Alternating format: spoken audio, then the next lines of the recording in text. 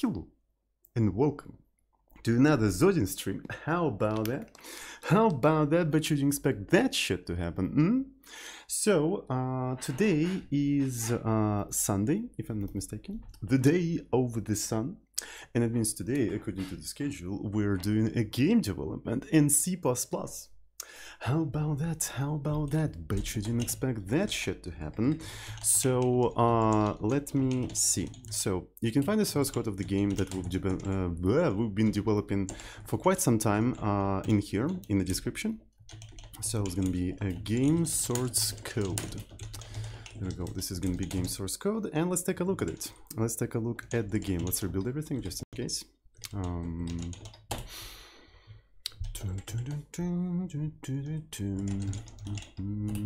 Yeah, this is how it looks like.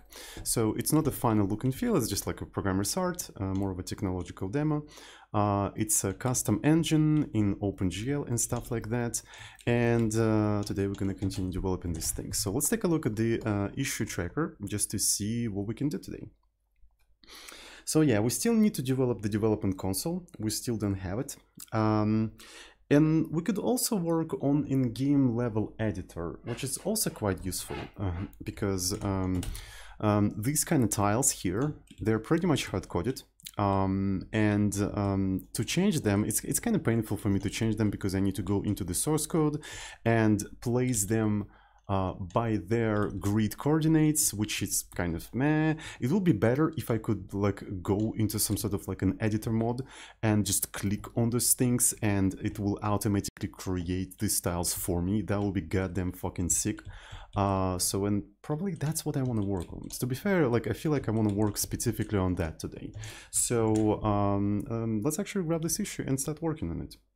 I think that's a good idea. In-game level editor. So I think I already fetched everything, all the latest changes that I introduced recently. Okay. So, and let's create a branch for the issue number 90. There we go. So, how are we gonna approach this entire thing? So, first of all, we need to know the position of the mouse. As far as I know, we keep track of the position of the mouse in two different ways. We know the position of the mouse on the screen, on the window, in integer coordinates, and we also know the position of the mouse in the world, which is quite goddamn cool. So maybe I just want to see the mouse in the world. Maybe we're gonna go into the game, and when we render and everything, after we manage to render everything, we could try to render some sort of like a rectangle, at the position of the mouse. So let me go to the renderer. So, and as far as I know, we have fill AABB. Okay. So, and let me see. Renderer. And AABB stands for Axis Aligned Boundary Box, right? So if you never heard about AABB, it basically means rectangle. AABB.org. Yeah, it has an official website. Yes. Axis aligned. I saw it in the auto suggestion, but Google trying to be super smart. So yeah, essentially it's a rectangle, each side of which I would suppose aligned with the axis, right? So let me show you. I'm gonna start my pane. Wait a half of an hour because it's written in Python, and so you have axis in here. So, and something like this would be considered an AABB because its sides are aligned with the axis. Something like this probably wouldn't be considered AABB, even though it's a rectangle, right? So this is a rectangle, but its sides are not aligned with the axis, so sorry. So the main difference is that these kind of rectangles, to represent these kind of rectangles, you need to store each individual point, right? So you need to store each individual point, or maybe, yeah. So you need 4 points, right? In here, you only need 1 point, which denotes some sort of a position. If we're actually talking about OpenGL coordinates, right? So it's going to be like this. So this is going to be the position and this size. So in that case, size could be represented as another vector. So in the case of ABB, you need 2 points, right? So this is a regular rectangle, and this is AABB, right? So, and I suppose a regular rectangle could be also represented as AABB plus its rotation, right? So it could be also AABB plus its rotation. But a rotation is not enough, because you also need to know the rotation around which pivot, right? For example, it's going to be a rotation around this pivot. So that means you need a pivot plus pivot. And you're going to end up with 4 points anyway. That's very interesting. So we're going to get 2 points to represent AABB, right? Because the first point is going to be the position and the size. The second one is going to be rotation, but rotation is not necessarily a point, it's just an angle. And the pivot is going to be another point. You still have to have a lot of information just to represent this kind of rectangle, right? But to represent this one, when you know that sides are aligned with the axis, you only need like 2 points or something. So basically you can... The representation of AABB is much smaller than the representation of a general rectangle, right? So that's basically what it means.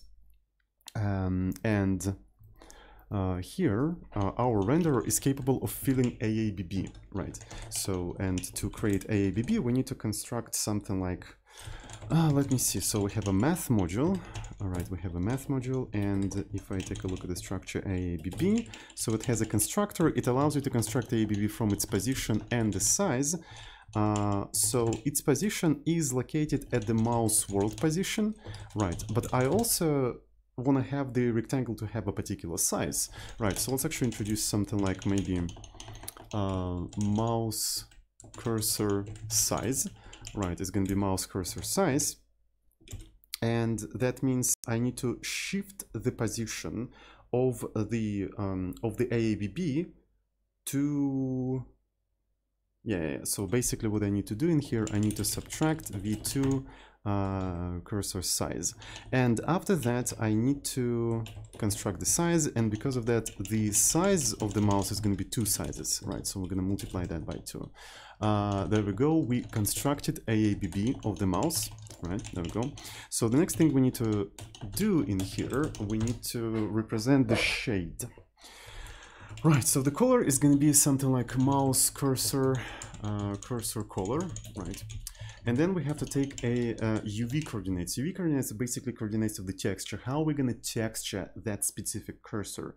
So right now, we're not going to put any texture in there, even though we could. I mean, we technically could. Let's do that, I know. Let's find a cursor texture. Open game art. Let's just find something like random and just put it in there. Why not cursor, right? That looks good, I guess. That looks familiar. Dwarven cursor. It's something like from the Heroes of Might and Magic or something. I don't know. Pizza. I like pizza cursor. And I also like the question when I look at that. Pizza cursor? This is perfect. Oh my god, I love it. I love it. I want to have a pizza cursor. Yes, yes. So it's for development anyway. So this is a cursor for development. So it's not going to be in the final game or anything. But I love it. It's so beautiful. Such a cool idea. Okay, so let me put some like credits in here. So is it in the rewrite? Yeah, okay, so this is the pizza cursor. Nice. So then I'm gonna take the textures, right? So and just download this entire thing. So pizza slice, pizza. There's 2 pizza slice PNGs. Why there's 2? Some of them is 38 kilobytes, another one probably different size. Yeah, this is probably different size. Okay, so and let me put this entire thing. Panic attack. Okay, where's the pizza? Pizza slice. Perfect. Perfect. Perfect. Perfect. Perfect. All right, so, and we have a special configuration, right? So this is the pizza slice, and I'm gonna just put it assets, textures, pizza slice, and so this is 1, this is 12, so that means the texture have 11th index, which is not particularly convenient, but I mean, yeah, like referring to textures via indices is not particularly convenient, but I didn't have time to implement a better system where you could refer to textures via, I don't know, something like an ID, a human readable ID, but I'm gonna implement that a little bit later. All right, so yeah, it's gonna be automatically added to the atlas, and in the atlas, we'll have something like, yeah, we'll have to get the UV. So atlas get UV, and in here we're gonna have a UV index. So mouse cursor texture, yeah, that's what we're gonna have in here. So it's gonna be mouse cursor texture. I've got a message, just a second. Okay, everything's fine. It's just a spam, nothing special. So, and what kind of program we're gonna render it with? I suppose we're gonna be rendering like with a regular program, but I don't remember the name of that program. So I think it should be called something. Yeah, I think it's called regular program assets. Okay, so let's actually put it in here, and there we go. We are officially rendering the cursor. I'm not sure if it's gonna work or not. We'll see, we'll see. So let's try to rebuild the entire thing. So it's gonna rebuild sh. We don't have any of those things, right? Because I was referring to constants that don't exist yet. So we're gonna add them to the configuration. So it's gonna be assets vars conf. So what do we need in here? Mouse cursor size. Let's set it to 100, right? So it's gonna be 100. The next thing we need to do is a mouse cursor color. Since we're using a texture for it, color probably doesn't matter. So we're gonna just set it to white. Okay, so it's going to be white color because this is the color that is usually multiplied by the texture, right? So it doesn't really matter that much. So in the mouse texture itself is going to be an integer. Do we even support integers? I don't remember if we support integers. If we don't, we'll have to add them to the configuration. And the texture is going to be 11. So let's actually see if we do support integers in here. Oh, okay, so this one has to be a color. Thank you so much. All right, so I think we support integers. Narrow conversion. Narrow conversion. I don't really understand what the hell is going on in here and why is this a narrow conversion. Oh, yeah, because it's a long railing. Ah, yeah, it's an integer. And here we accept size t or something. Okay, so let me actually like force it to be size t, or maybe since it's a C++, I'm going to be using like static cast or something, static cast, and this is going to be size t. Sure, why not? Let's put it like this. All right, is it going to be working? Is it going to be working? Okay, it worked. Beautiful, nice, finally. Well, it kind of worked, but it's a wrong texture. Okay, but since we have all of that stuff in the configuration, I should be able to quite easily change all of that stuff. All right, so I'm going to go to the vars. First of all, I think the size is too big. Let's actually make it a little bit smaller. So it's going to be like 50. There we go. So now it is way smaller. And by the way, you can change the color now. For instance, I want to make it like green.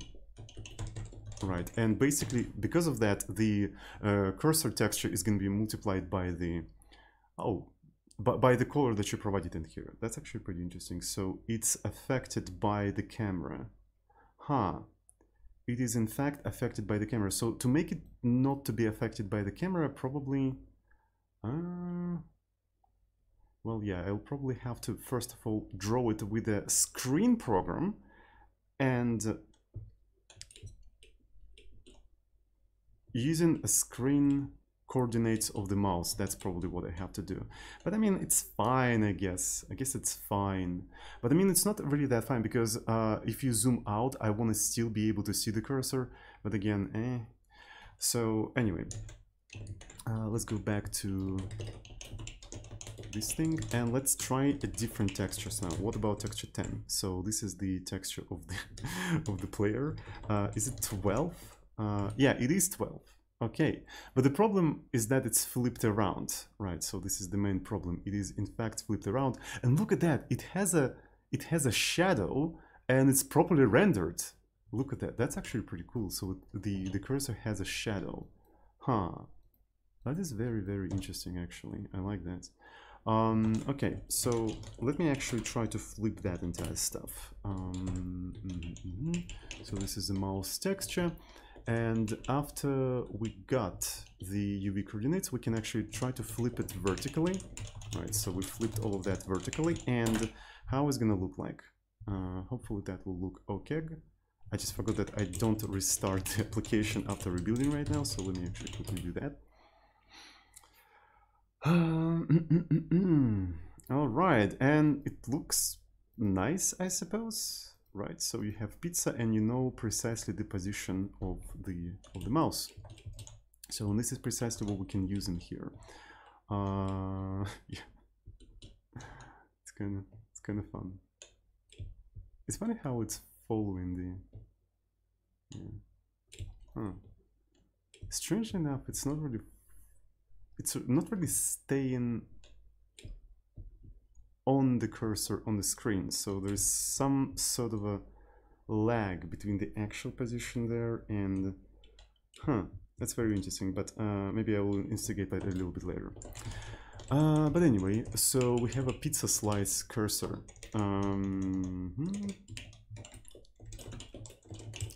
Pizza slice cursor.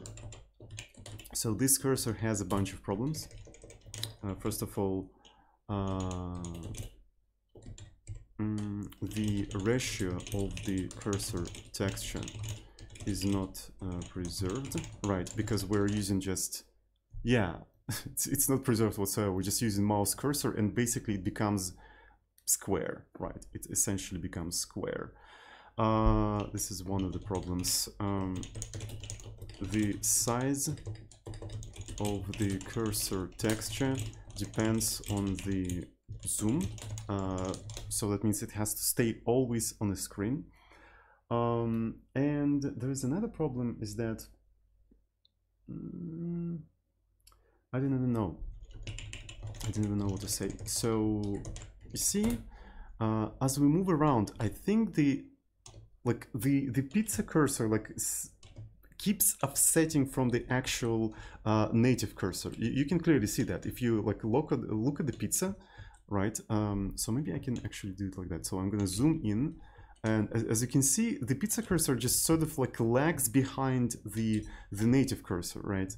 So it's just lags behind it, and that's kind of weird. I don't know what's causing that, but this is something that we'll need to investigate.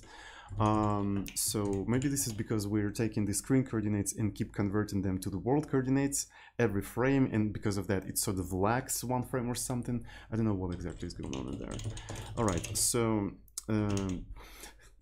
okay, the cursor lags behind the native cursor.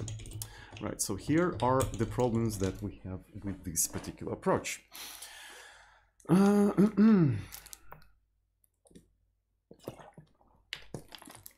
So which one do I want to tackle first? I think the easiest one would be this one. So essentially, instead of using the regular program, you have to use the screen program. Let me see. Regular program just renders everything inside of the world, and that is very interesting.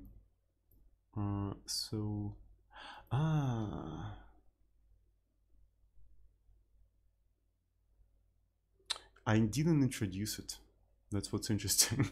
I thought I had a version of a regular program that basically does everything the regular program does, but renders on the screen instead of in the world.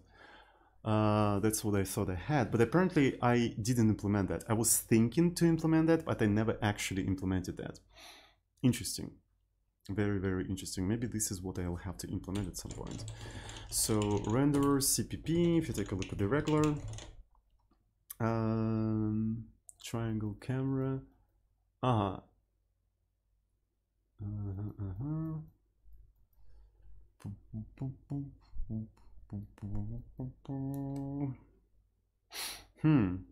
Maybe that's precisely what I need to do. Okay, so let's actually introduce a couple of shader programs that actually that actually render on the screen.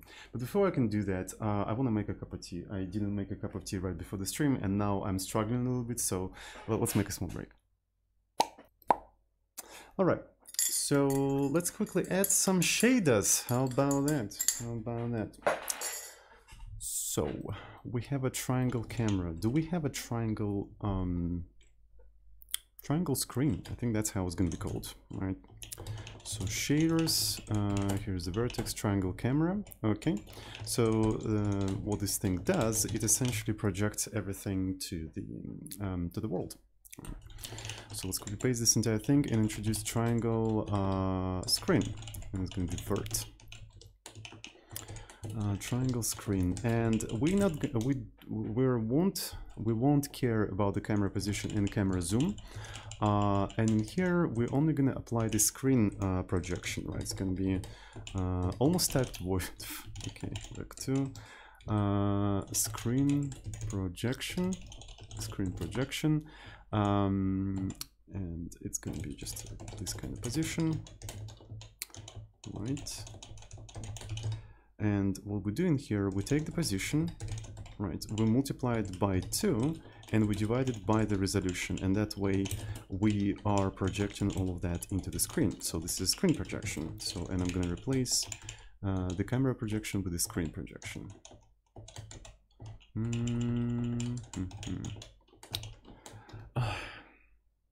GLSL is so inconvenient. So some other modes, like C mode, C mode. If you have something like a screen projection, right? So the tokenization in this specific mode will recognize this as a separate word. So if you want to jump between the words, you can actually jump like this, and it's pretty convenient. The GLSL mode does not recognize underscore as a separate sort of like thing, and if you try to jump by word, it jumps by the whole thing, which makes it kind of inconvenient for me to jump to like beginning of the screen as I would like do in here, right, and just put n in here. I have to like then awkwardly go in here. So GLSL mode, just like, maybe I need to fix that. Who actually developed GLSL mode? Maybe I can do that. GLSL mode. Do they accept pull requests? They don't have any pull requests. And all the pull requests are accepted. Okay. So, and are they active? They don't seem to be active on GitHub, unfortunately. I don't know. Maybe I just need to fork it. But it's really inconvenient. Anyway, so let me go to the renderer, add another shader. Right. So here we have triangle camera vertex shader, and let's introduce triangle screen vertex shader. Right. So let's try to recompile this entire thing and follow the compilation errors. Yep. Okay, so what do we have in here? The amount of shader assets have changed. Okay, so where's the triangle camera? Here's the triangle camera, and in here I'll need to set screen, triangle screen, and this is the screen, and there we go. So after that, this thing should compile. And of course, I forgot a very important thing. I forgot to update discounter. Discount. Renderer HPP. So I suppose the next thing I want to do here is introduce something like screen program, right? So it's going to be screen program asset, and there we go. So that will also cause the compilation errors. So regular program screen program asset, and this thing is going to simply use screen vertex shader, but regular texture color fragment shader, right? So, and of course I need to increment that 4 to 5. Now we have 5 programs. And cool. So if I go back to the game, right, so now I should be able to render the cursor on the screen instead of the camera. Okay, so let's quickly see what's going to happen. If I run this entire thing like that, here's the cursor, right, and I'm replacing it with the screen. But the thing is, the position of the mouse now has to be in the screen coordinates. And as far as I know, it has to be in OpenGL screen coordinates. In OpenGL screen coordinates. In OpenGL screen coordinates are minus half of the width plus half of the width minus half of the height plus height of the height. So yeah, we'll need to do a conversion between two coordinate systems yet again. Classic OpenGL move. So this is OpenGL. Right, this is OpenGL. It's going to be like this. Minus half of the width plus half of the width plus half of the height, right? And this is minus half of the height. And I'm pretty sure the mouse is in those in the screen coordinates. And screen coordinates basically something like this, right? This is where you have 0, this is where you have 0 in OpenGL, and this is the full width, and this is the full height. Right, let me confirm that we have mouse specifically in this sort of coordinates. Let me confirm that. So it should be something like mouse window. Yeah, there we go. Here's the mouse window. So we won't be able to just easily plug it in. So if I just take the mouse window and basically cast all of that into the float, or maybe specifically GL float, it's going to look very, very awkward. It's going to be constantly offset and stuff like that. Also, our shaders may not compile because we never actually run them because the shaders are compiled in runtime. Yeah, as you can see, there is like the vertical things are opposite, right? And there is an offset. There is a huge offset in here. The offset could be actually fixed quite easily, I think, by, you know, offsetting everything properly. Let me see. So this is the window cast. Maybe I should introduce something like const auto mouse screen. So we're gonna have window coordinates, then screen coordinates, and then world coordinates. I think I vaguely remember that I already did that. Okay, so mouse world. Okay, so window to viewport. We have a special function that can convert. Oh shit, that's actually quite convenient. So I already have a function that performs this kind of transformation. Yes. Okay, so I need to do window to viewport. Let's quickly use that. All right, so it's going to be mouse screen, mouse window. Here it is. Okay, so that means I should be able to do something like this. Window, mouse window. All right, there we go. I think it might actually work. Let's rebuild this entire stuff. Build the Sage. There we go. And there is still offset. There is still offset, but at least the y-axis is not inverted, right? So there is this offset, but the y-axis are not inverted, and I can already work with that at least. All right. So let me see how this entire thing is used. So then we take a viewport to the camera. So viewport, and this is where the offset is actually done. Oh yeah, because it's a viewport. I see. So I suppose we can just steal this specific offset in here. Right, we can steal this specific offset in here. Okay, so let's actually go in here, and this is a viewport, and here is the offset. All right, maybe I can grab this entire stuff and replace it with a mouse screen. Right, this one's going to be const auto mouse screen, and here is what I wanted to have.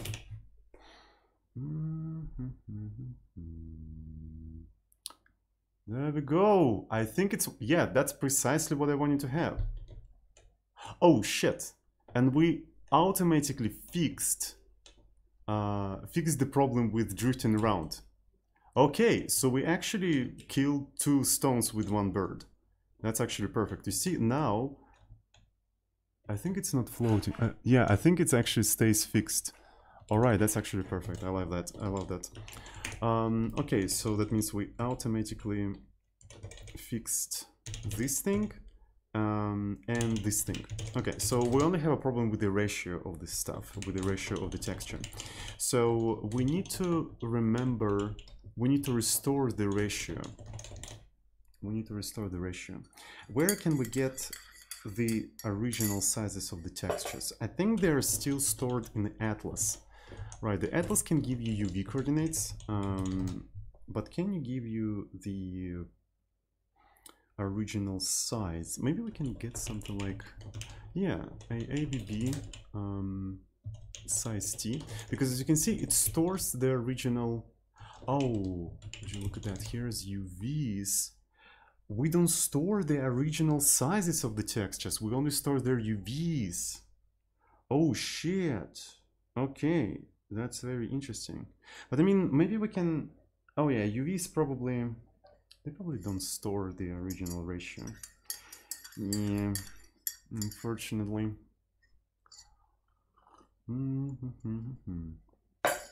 Okay.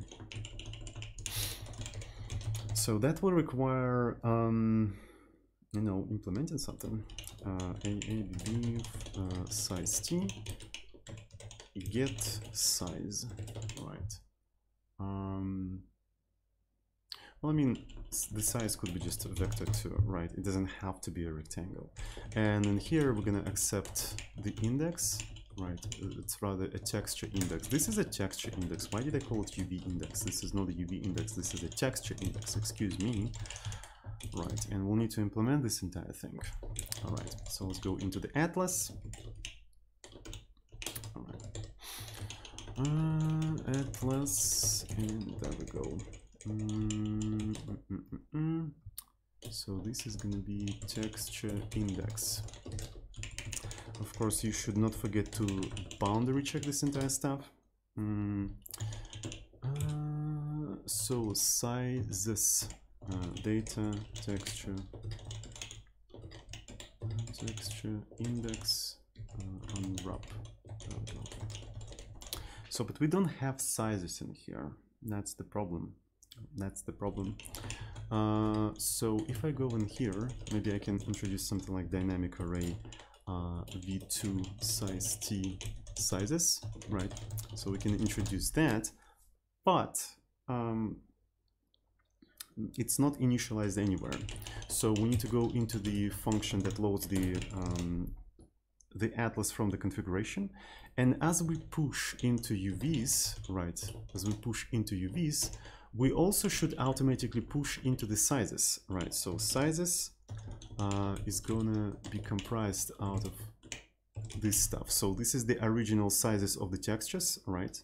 W and H, and along with pushing UV coordinates, we're also pushing the sizes. And as you can see, W and H are integers, but for some reason in the dynamic array, I chose size t in here. So I think I quickly need to change it to int. And atlas CPP, this I think also has to be int.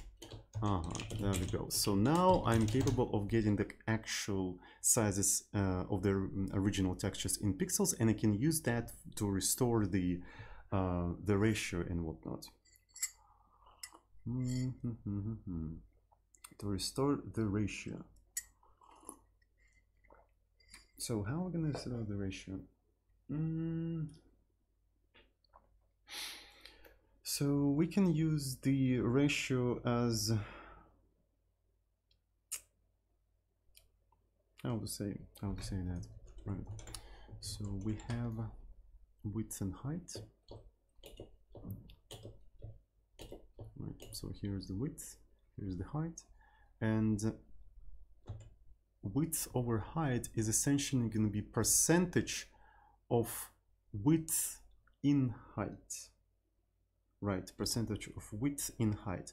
So, and because of that, the actual, you know, sizes, the actual dimensions are going to be, so you'll have to pick the height, right? So this is going to be the like aspect A. You'll have to pick a particular height, mouse size, and this is going to be your h. And then you take the h and multiply it by a, and this is going to be your actual rectangle. So that's how it's gonna go, I suppose. I suppose. All right, so let's try to implement this entire stuff. I'm gonna go into the game and in here, so here is UV coordinates. I take the mouse texture, right? So this is the mouse texture. And then we're flipping this entire thing vertically. Let me do the following thing. Const cursor UV, right? Cursor UV. And I'm gonna just save this entire stuff right here. So this is the cursor UV. And then we can have something like cursor size, where I'm going to be doing the same, pretty much the same thing, but instead of get UV, I'm going to get the size. And we're also using the mouse cursor texture just to preserve its aspect ratio or whatnot. So, and after that, I want to have something like cursor aspect, cursor size x divided by cursor cursor size w, but both of them, x and y, are in integers, so I'll have to convert them to floats first. So this is going to be like this: static cast float. There we go. So you have a cursor aspect. Now, so this is the position of mouse screen, and this is the cursor size. So we need to construct the cursor size. So it's going to be cursor. This is a cursor texture size, right? This is a cursor texture size. But now I need to construct the actual cursor size. So that means I'll probably have to rename the cursor size into cursor texture size. Okay, cursor texture size. And this one is a cursor texture UV.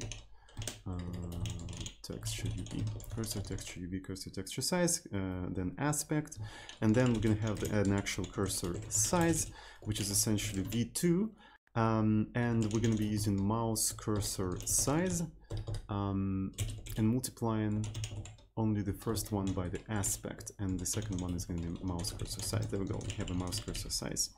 So now we have a mouse screen, and we are subtracting cursor size, but divided in half, right?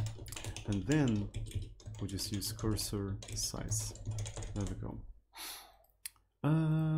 So mouse cursor size.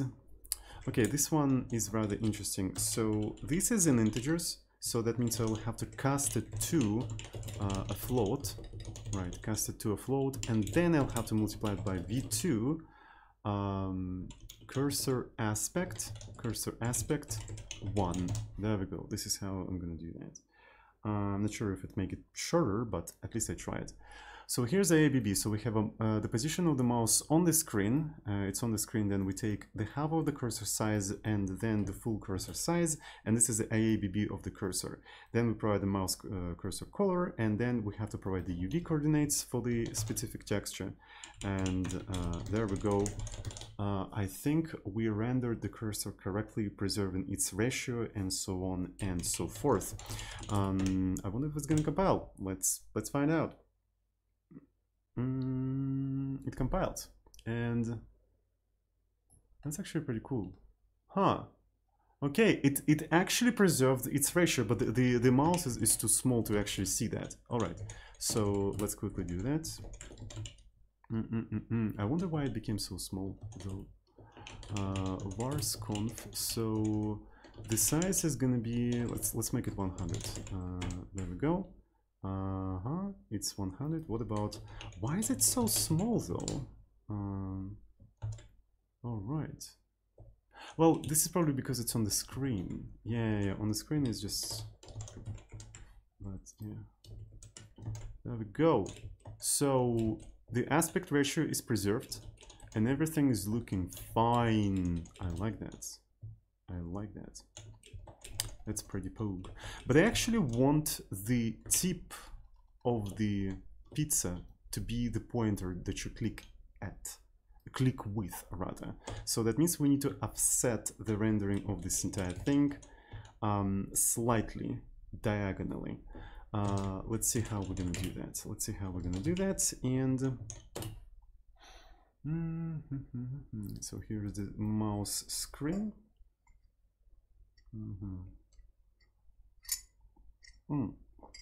Actually, I'm surprised that it worked like that.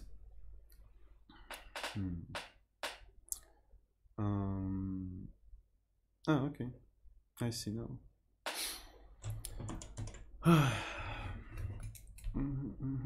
So here's the mouse position, and we subtracting the size, and then we're constructing a ABB starting from here like that, right? So, but what I need to do in here is I probably have to take the full height in here, right, full height in here, and 0 in width, and then construct the thing like that. Yeah. All right, so that means I need to subtract something slightly different. I'm going to be subtracting 0 of the width, but the full height. Yes, that's what I'm going to be doing.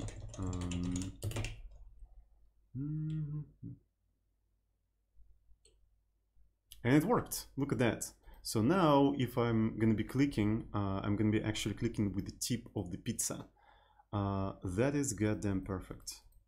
Yes, I spent 40 minutes on making my pizza cursor perfect. Yes, it was goddamn worth it. Anyway, this is the perfect cursor. I love it. I absolutely love it. Nice. I wonder if this kind of math could be abstracted away, because it feels like very useful in the future, where you would want to grab a texture, right? You want to grab a texture, but then you want to provide the size of that texture and also preserve the aspect ratio of that texture. So it would be kind of cool to have like this as a separate function, because I can see myself using it quite often, especially if you want to render something on the screen. So essentially, we can put it into the atlas, right? Let me find the atlas. And here is going to be a function that returns AABB. I don't know what this function is going to be called, right? Something related with the size, right? We're going to be accepting the texture index, right? Texture index and a particular size. A particular size. So the size is going to be float, right? So, and here we take the size, the aspect, and we construct a new size of it. We can at least extract these 3 lines into a separate function. At least these 3 lines. Yeah. Because we don't really need neither texture size nor aspect. We don't need none of these things, which is fine, I suppose. Right. All right, let's go ahead and do that. So it's going to be Atlas CPP. So Atlas HPP. It's going to be F size. It's a temporary name. I don't know how to call it. It's just something like full size. Right, it's going to be full size. Quite often I want to make a function, but I have no idea how to call it. Because naming is the hardest problem in programming. That's what people say. Okay. So here's the atlas. We get the size of a particular texture, right? So here's the texture index, right? And we get the size of this entire thing. Then we're calculating the aspect. Okay, so I might as well actually rename this to just size, right? Size, get the size, and then we are basically converting both of them to the float. Might as well, do I use size for anything else? Okay, so I might as well actually cast this to float right away, so it's easier for me to just do something like this, right? So we're casting it to float right away, and there we go. Here's the aspect. I can just call it aspect. So then we have, okay, so this one is the size. We should call it scale, I think. Scale. All right, and in here we're going to be using the scale, right? Here is the scale, but is it really a scale though? So it's been cast to float, and then we're using aspect, and then just 1. So in case of the scale, it's already float, so I don't have to do that. And because of that, I can probably just do this aspect scale. And since this is the final result, I can just return it right away. And there we go. That's essentially what I wanted to have as a function. And look how much simpler it is. First of all, I don't have to prefix it with cursor because I'm not working with the cursor, I'm just working with abstract thing. So that means I can cut off on the naming of the variables. I can name the variables shorter, which is nice. So second of all, I'm doing that within the atlas, so I can cut down on prefixing the atlas and stuff like that. And just overall, it makes it shorter and more readable. Okay. So here's the aspect, but I'm not sure if it's a scale actually. I'm not sure if it's a scale because are we scaling anything? We scale in the aspect though. We scale in the aspect. Though to be fair, this is more of a height, right? So I would say that scale is some sort of a height in here. That makes sense. So, and because of that, I can remove this entire stuff and then just say that cursor size in my particular case is going to be atlas full size. Yet again, I don't know how to call it. And I have to provide the texture ID. Something like this, texture ID and the mouse cursor size. Right, and there we go. So I managed to compress that into a single line, and I could probably compress it even further if I do something like index, right, and just do it like that.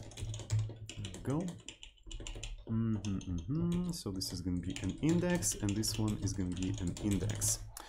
And the reason why I have to do like static casting here is because our configuration file supports only integers, but the texture indices are unsigned integers. And I wonder if I can do the following thing. Can I introduce a new type into the configuration called texture?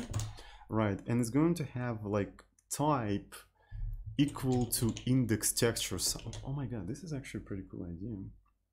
This is actually a pretty cool idea. I really like that. So let me see. So it's gonna be atlas HPP. So this is the index. And what's interesting is that by texture index we can get like very different things in here. I should probably have like a special, yeah, I should have a special type, not an index, but something else.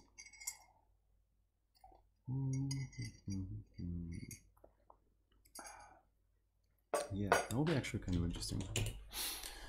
That would be kind of interesting, but yet again, I don't know how to call this entire thing.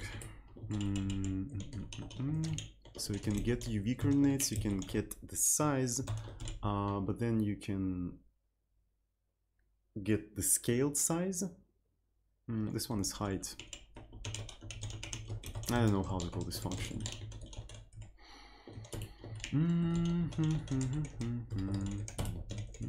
So we take the height and we scale it by aspect ratio. So, and I just don't want to give it a very long name. To be fair, the only reason why we have this function, is because we needed to use it inside of full size. So we don't need to use it anywhere else, which means if we fuse this function inside of the full size, we can rename full size into get size. Right, so that could be the trick. Why not? So let's actually fuse all of that together. Right, so this is going to be that. Here's the texture unwrap, and I'm putting this entire stuff in here. We're casting it to float, and there we go. So that's how we can do that. So get size, right, and then you can specify a particular float, whatever float you want, right, and it's going to be like scaled according to that specific float.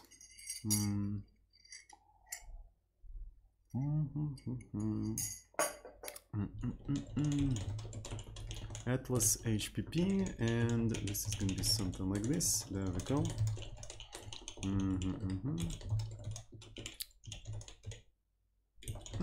That's actually pretty cool. And the indices actually check out. I really like that. But it's completely coincidental, I suppose. And by the way, this thing is also constant because it's not going to modify anything. There we go. So this is going to be get size.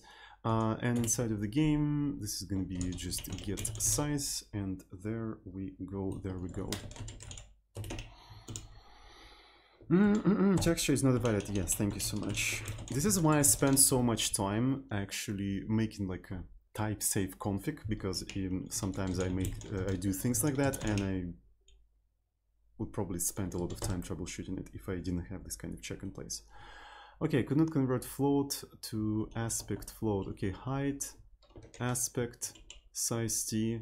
So size is a float, so that means the result here is going to be float. Height is a float. This is because we have to return. Oh my god, this has to be B2. So the indices don't check out anymore. Right. Makes sense to me. Makes sense to me. So this is going to be Atlas HPP. Let's try to recompile this entire thing. Deduction brace initializing. Oh yeah. Oh yeah. I don't remember that. Okay, so let's actually put this entire thing in here. I will probably have to keep the indices like that.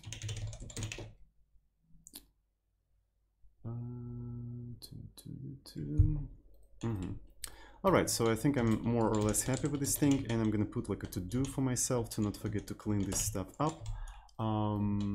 So the thing I want to introduce in here is that introduce a special type Atlas index instead of index AABB float, right? Instead of index AABB float.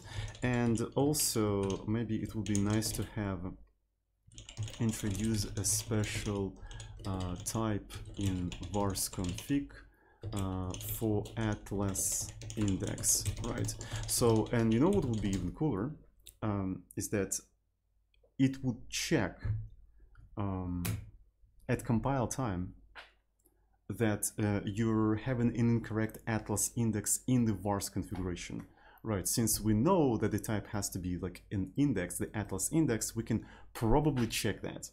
Right, so that's actually a pretty cool idea, but all of that is going to be a float for later, right? It's outside of the scope of what we're doing anyway. Right, so what we got in here? So I suppose pizza slice cursor, but we... Okay.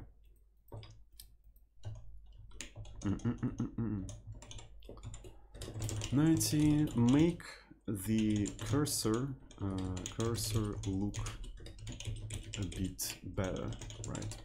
So basically, instead of rendering it inside of the world, we're rendering it on the screen, right? And it looks like a goddamn cursor. It looks like a dev cursor. Okay, cool. So we have a cursor, and the next thing I want to do, I want to be able to somehow place the tiles, right? Because I need to be able to edit the level.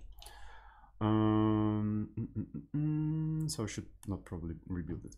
So I want to be able to just click in here, and that should create a tile. Let's see if we can do that. To do that, we need to handle the mouse events, right? We need to handle the mouse events. I wonder where we can handle them. So we have a handle event method, right? And I'm gonna go in here, handle event. What kind of stuff do we have in here? We already handle mouse button down and to shoot with the player and whatnot. So we need to introduce mouse button up, but for what? We don't really need it right now. Okay, so let's, instead of shooting, try to see if there is like an actual tile under the cursor, right? And try to modify that tile. Okay, so we have a special entity called tile grid, and here we can provide world coordinates and get, yeah, we can get the actual tile. We can get the pointer to the actual tile. So we know that our mouse is in the world coordinates, right? It's in the world coordinates, and as far as I know, yeah, I can construct them like that. So this one is going to be world coordinate mouse world, and there we go. That gives us the title, not the title, tile. And in here, we have to not forget to check if it's not null, because the tile grid is actually limited, right? So if you accidentally click outside of the tile grid, this thing will return null to you, right? If tile is not equal to null, right, only then we're going to try to do something with it. And what we can do with the tile, struct tile, you can, right now we only have two kinds of tiles, walls and not walls. And I suppose one of the things we can do in here is just like take the wall and flip it, right? So that's pretty much it. Let's see if it's going to do anything. So do we already have like a simple editor in here? Okay, so this has to be like a tile grid. All right. Let me see. Okay. Yeah, we already have a simple simple level editor. Look at that. And I can just place the tile. I can remove the tiles and stuff like that. So that's actually pretty cool. So thumbnail. Ooh. Okay.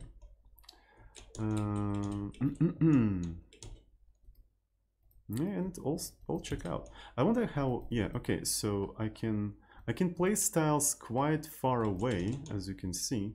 I don't like that. So that's very cool. Okay. I wonder how far away I can actually place the tiles. Tile grid. What's the size of the tile grid? I suppose quad rows. Oh, okay. So that means quad row. It's the size of a single quad, right? Tile grid is described in the size of a single quad. So that means we have 4 quads. That means the size of the whole grid is 200 by 200. So that's actually quite big. Not gonna lie. So that's quite big. I want to be able to actually draw this entire thing. Yeah. Okay, that's actually very scary. This is actually very scary. Do we have anything in there? All right. Oh, okay. I guess, okay, so you can clearly see here is the edge of the tile grid. So we reached the edge of the tile grid. You can place things in here, right? You can place things in here, but on the next tile, there's nothing in there. So we found the positive edge of the tile grid. Okay, so maybe we should actually go for the negative one as well. This void is actually kind of scary, not gonna lie. This is a very scary void. So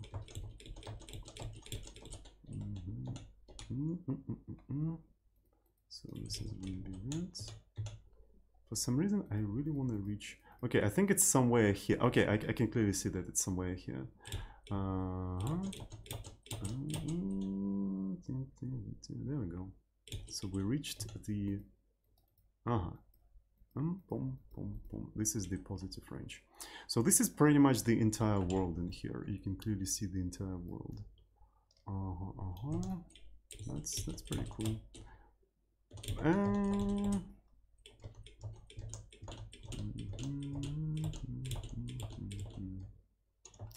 So yeah. I really like this. I don't know. It feels like it's something substantial. I really like the fact that like something really substantial. It looks better than SDL thingy. Okay. So we got that, but we don't have different kinds of tiles yet. Maybe we're gonna introduce them soon. We'll see. And I also want to be able to switch between the modes, right? Because sometimes you want to just be in a game mode, and sometimes you want to switch to the developer mode, right? So maybe that's precisely what we're going to have here, right? We're going to have some sort of a variable that says, are we in the development mode or we're not in the development mode? And in the development mode, we're going to introduce all of these like features and stuff like that.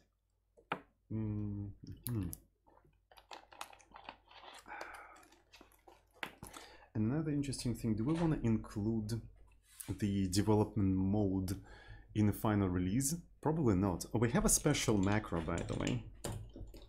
Release. So if the release is defined, it basically removes all of the development feature, all of the developer feature. Like for example, reloading config from a file, and now there is no config anymore. The config is baked into the executable, and so on and so forth. So maybe we're going to do the same thing with the development tools and whatnot. Sounds pretty cool. Right, so is our game even building in release? Let me check. Release usually takes more time to build because we're enabling all of the optimizations, right? 03.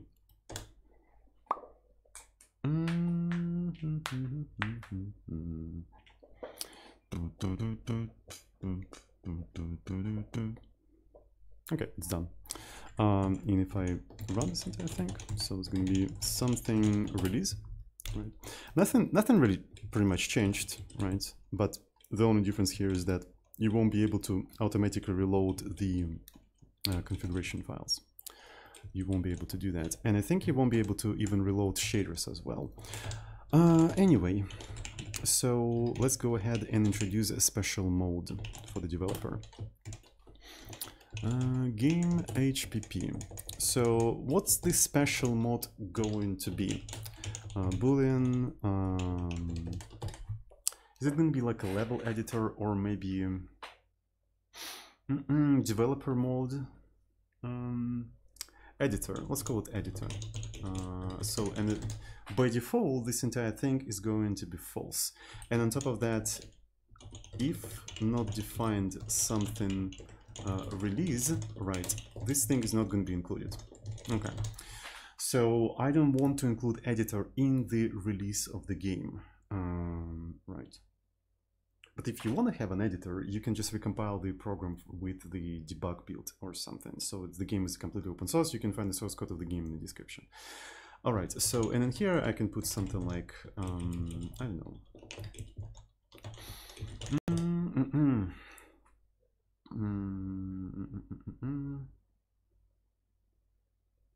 Some sort of like editor mode indicates whether how to spell whether the editor mode is the level editor mode is on, right?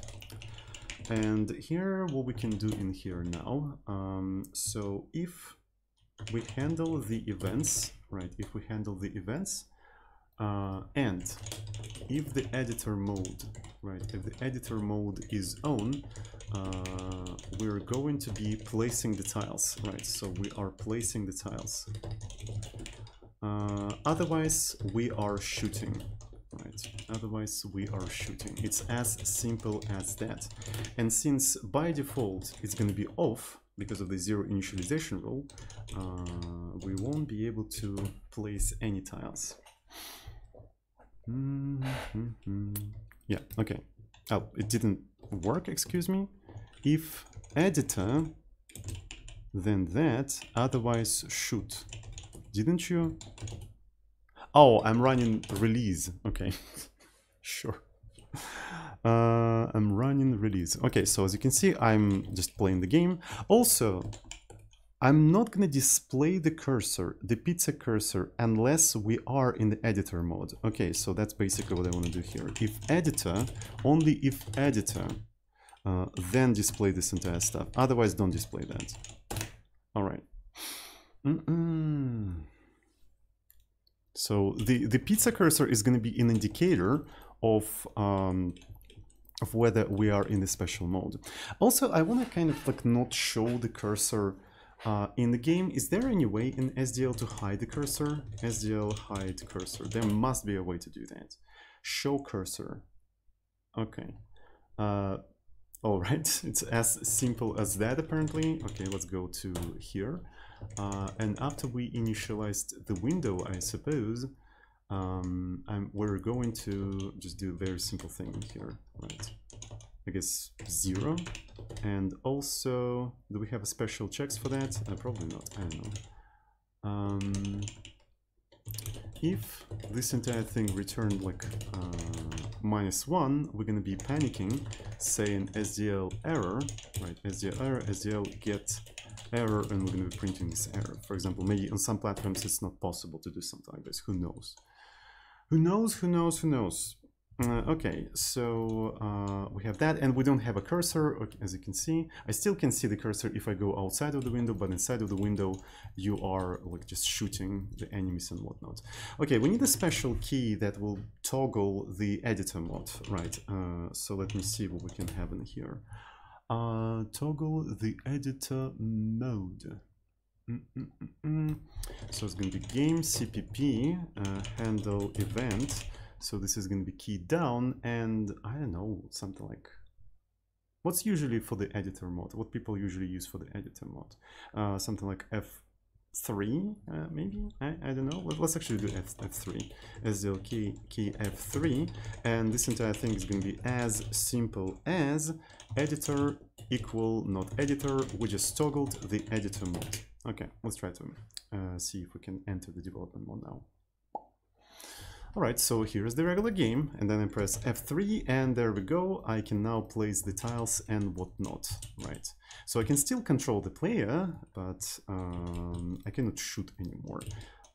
So an F3 is going to be that. Maybe when I'm in the editor mode, I should be freely move around, detached from the player, if you know what I mean. Or maybe the player should actually go into some sort of no-clip mode, where I can just move around with WASD and stuff like that. I don't know. And at any point I can just toggle it back, and now I'm in a normal game here. So it's funny how it's stuck now, right? Okay, that's pretty cool. But again, in the release mode, I don't wanna have this kind of editor, right? In the release mode, I don't wanna have this kind of stuff. So because of that, I'm gonna just try to build this entire thing with the release and see where it's gonna fail, right? Okay, so as you can see, in a release, we don't have editor. So I guess I'm going to be doing the following thing. If not defined something release, we're going to exclude all of that. And as we have more and more keys related to the development, we're going to put them under this if and def condition, right? So, and they're going to be removed in bulk. All right, so let's actually go through all of the compilation errors, and here is another one.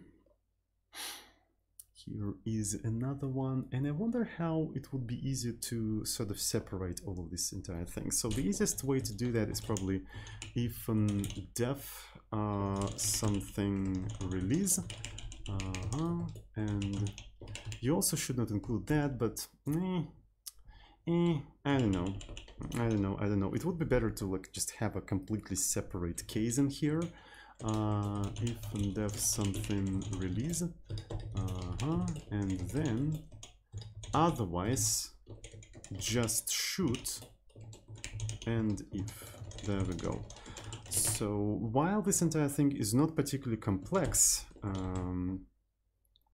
it should be as simple as adding like these if and defs, but as it becomes more and more complex, maybe we're gonna move the entire like editor logic to a separate sort of structure, and that structure could be excluded from the build like in bulk, like as a blob, right? So we have this editor thingy, and if you're in release, just never include that thing, right? So yeah.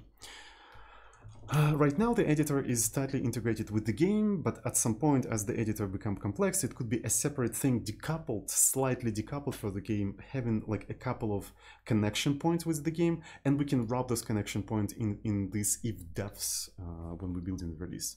I never done anything like that before, but that's how in theory this works in my head, and I just want to check how it's gonna work. We'll see. Maybe it will work, maybe it won't. I'm not a game developer. Something release. Okay, so I'm going to be doing it like that. There we go.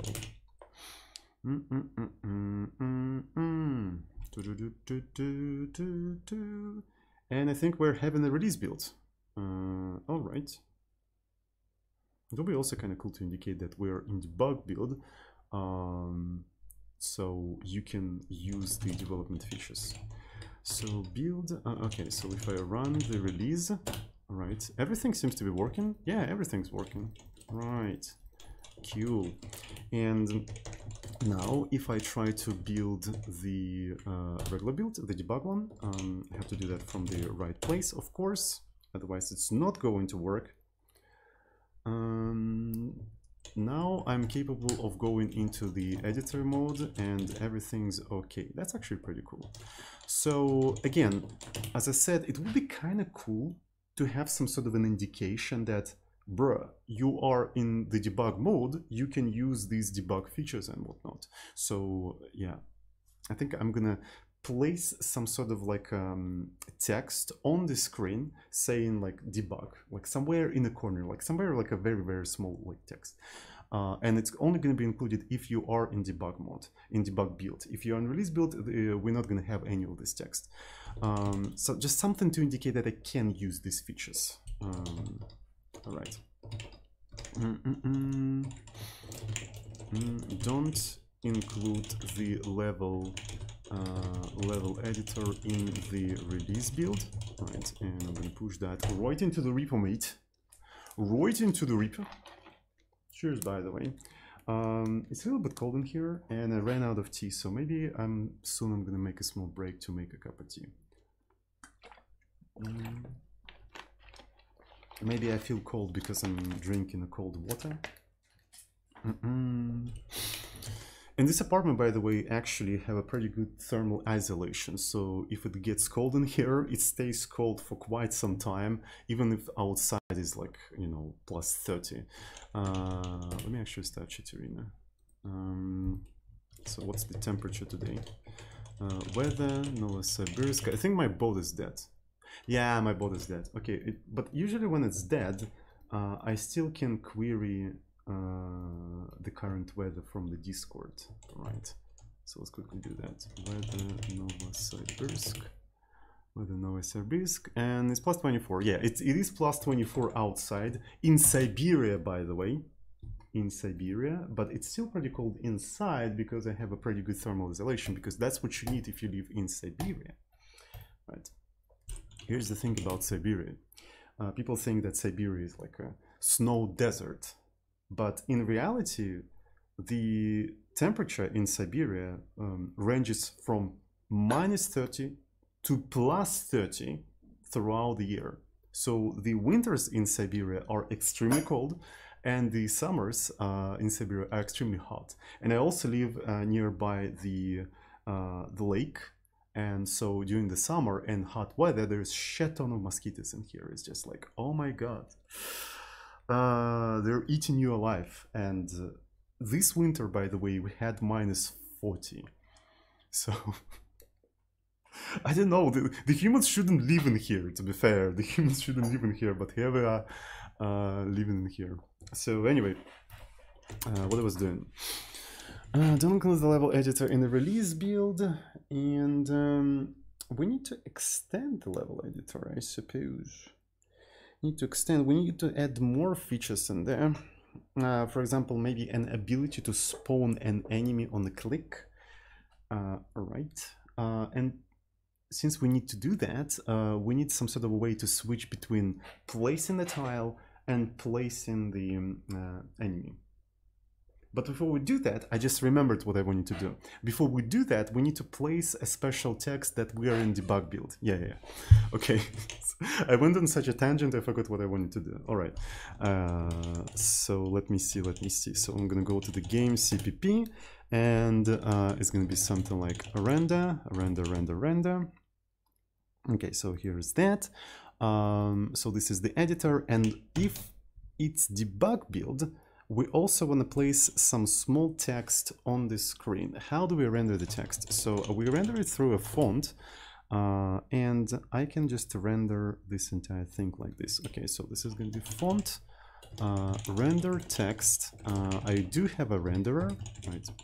And the text I want to render there is going to be just a simple word debug. The position of this thing will probably depend on the screen, right? I want it to be somewhere in a corner.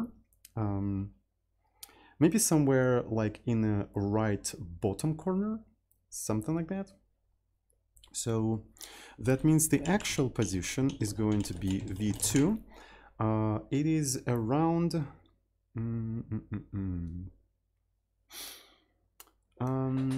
w minus half of the height. Yes, that's the size. So it's going to be screen width minus screen height. To be fair, we can do it like this. So this is going to be screen size, const auto screen size, and on top of that, I'm going to automatically cast this entire thing into the float. There we go. So also I want to wrap that in this thing. Okay, here's the screen size. I need to calculate the position. So to know the position, I also have to offset it by the size of the text. So let me put it like this. So it's going to be text, and it's going to be debug. Debug label. Debug label. There we go. So we don't have a way to calculate the size of the text just by the text. Right, so maybe the thing we need to implement in here is something like AABB, GL float, text size. And in here, we're going to be actually taking that size. Yeah, it's going to be V2. And we're also going to be accepting the scale. There we go. Yeah, that's what we need in here. Text size. You provide the text, you provide the scale, and it will give you the size, the dimension, width, and height of the text, so you can use that information to do the layouting on the screen. All right, so let's go into the font, CPP, and render text. Okay, so it's going to be font. Yep. So we have a character size in pixels, right? We have a character size in pixels, and we multiplied it by the scale and whatnot. And we also have a character size. Character size in pixels is actually a vector. Okay, so maybe because of that, we can do something like this. Character size in pixels. We multiply it by the vector scale, right? And also, we need to multiply the width of this thing, so the width of this thing by the amount of character in the text. But we don't need to do that with the height. Height is going to stay the same, and this entire thing has to be casted into the float, of course. Otherwise, it's not. The math is not going to check out. To be fair, we could simplify this entire stuff by actually doing something like this. So this is going to be 1, right? So here's the vector, and then you just cast in this into float. And that produces slightly shorter expression, right? I think it's slightly shorter. You're constructing a vector of like size t, and you're casting the whole vector into the float. All right, so I think that's going to be a little bit better. I'm going to put it like that, and that's the thing I want to return. Okay, looks good to me. So that's the function we're going to use to determine the size of this entire stuff. So let's go back into the game. Render. Okay. So here's the screen size. Debug text. Then auto debug size, and it's going to be font text size, and we're going to provide, I forgot which one comes first. Okay, first come the text, right? So here's the text, and the scale is going to be, let's say, debug text scale. So it's going to be a special constant that we want to update. Oh, also another thing. It would be kind of cool if debug text was part of the config. You know what I mean? So I could just go to the vars conf and just do something like debug text, and it could be something like string, and I would say debug. So yeah, that would be actually kind of cool. I really like this idea. But we don't support strings yet, but we will. We will.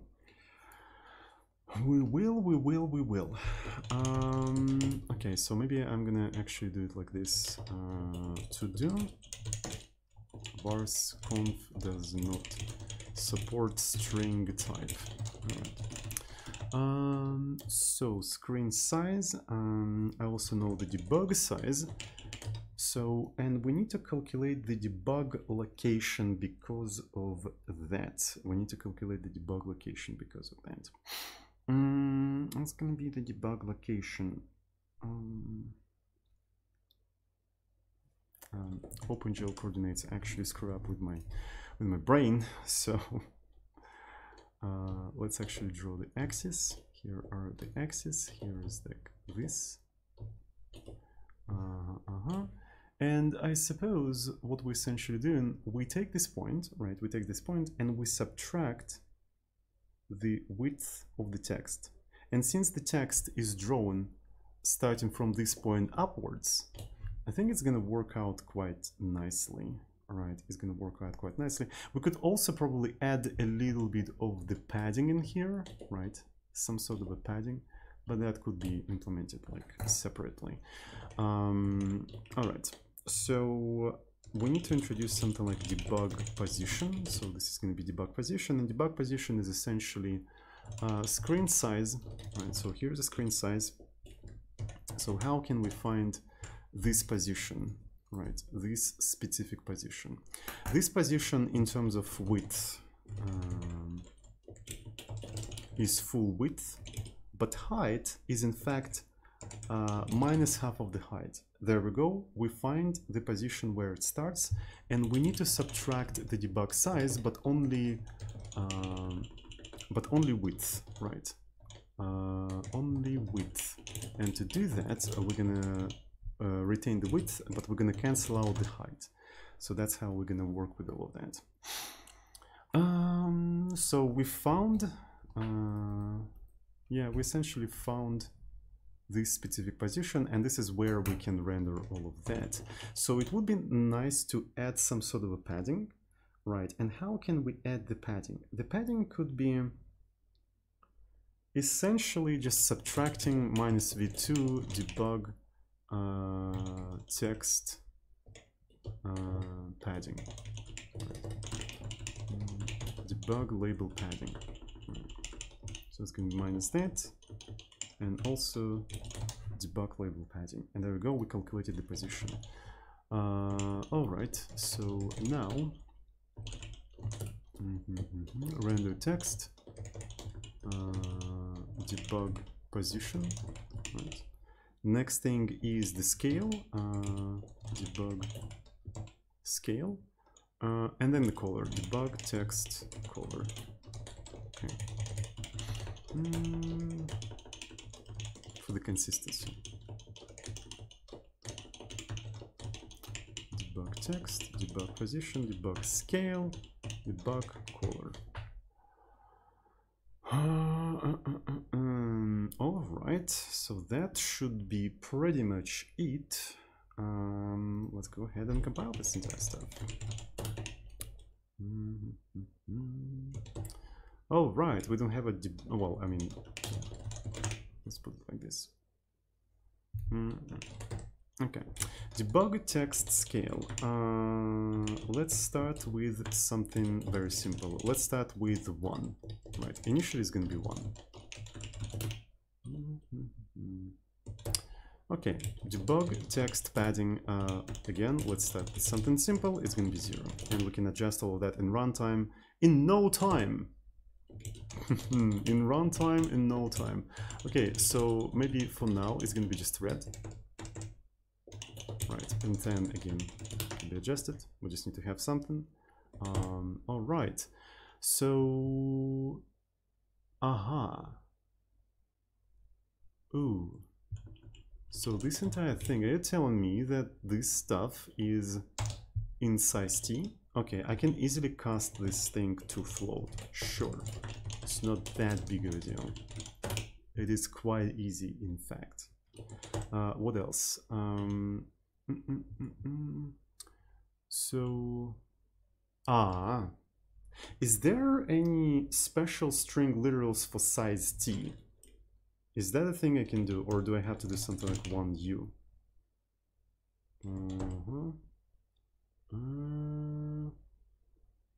Okay, because here is unsigned in and signs t 1lu. Okay, I'm actually quite curious. C++ size t literal. Initialize the integer literal to size t. There's no such standard facilities. C99 do have such macros. Oh shit. Okay. It's not a standard thing. That would be actually quite cool if we had like a Z thingy. There's no dedicated suffix Z in C++ you could create. Yeah. I mean, why would I do this? Starting from C++ 23. Okay.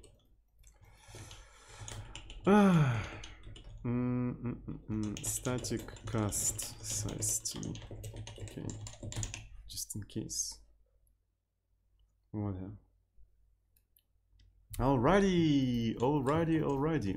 So, can you see the debug thingy? Wait, what the fuck? Yeah, you can't see shit. It should be somewhere in the corner, but I can't see it. I wonder why. So this is okay. So here's the editor, and I can block this entire thingy, which is nice. And then I go in here. All right, doesn't work. I'm so happy. I'm absolutely happy. So can we actually go into the debug mode in here just to see what happened? Just see what happened. Or is the text where the text is rendered? Where the text is rendered? Is it rendered with the font program asset? That's what it's rendered with. Okay, let me just confirm that all of these computations are correct to some extent, at least. So I'm going to go to the GDB, so it's going to be something debug, right, and I'm going to break something is it called src something debug, or is it something debug game cpp? Why can't I have that? I'm really confused. Break some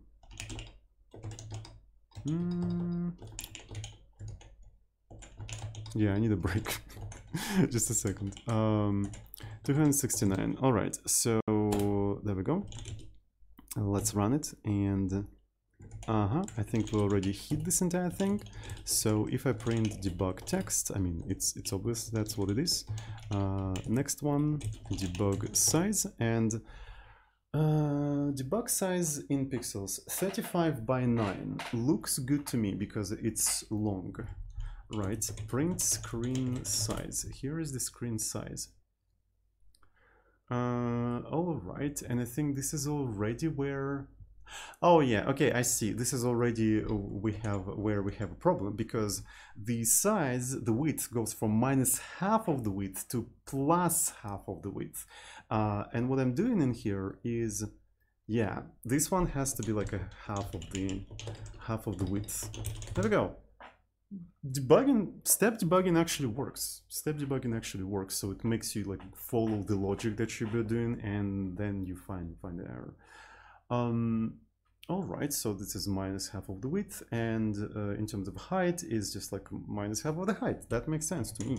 Okay, so let's try to recompile this entire thing, and let's go over. Can I see anything? I can't see shit. It didn't help. All right. So, but that was the bug nonetheless, right? That was the bug nonetheless, and we fixed it. So, hopefully, because how am I running it? I'm actually building this entire thing and then I'm running it. Okay. 269. Okay, break something game cpp 269, and then I'm running this entire thing. Okay, so screen size makes sense to me. And let's take a look at the debug position. Debug position is 925 minus 540. Which makes sense to me. This looks like a good debug position, so maybe something wrong is going on within the render text. Okay, so yeah, we figured out UV coordinates, and then we just fill AABB with the font program asset. And what is a font program asset? That's the interesting thing. What is the font program asset? So as far as I know, the font program, it's defined somewhere here. So let's go into the renderer. There we go. It uses the regular camera. Okay. What do they expect? It uses goddamn camera instead of screen. Okay. I was trying to render it in. Okay, so that means that that's text is located somewhere in the world. Yet, okay. Where is it? I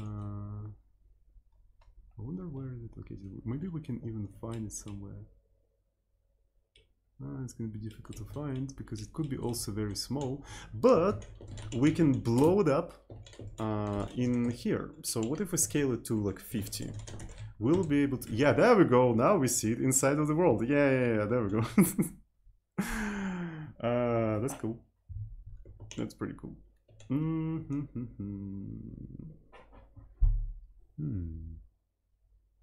Is that a thumbnail? Probably. Yeah.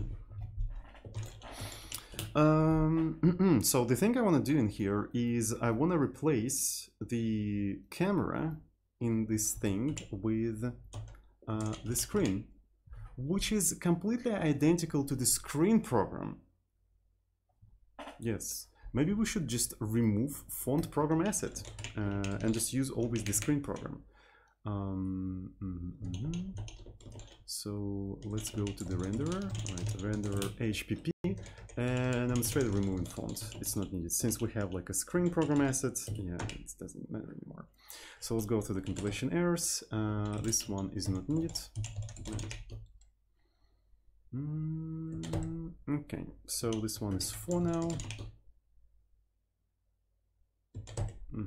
So screen, maybe this program has to be customizable through a parameter in a function, because sometimes maybe you want to render the screen on the text on the screen, or maybe sometimes you want to render it in the world.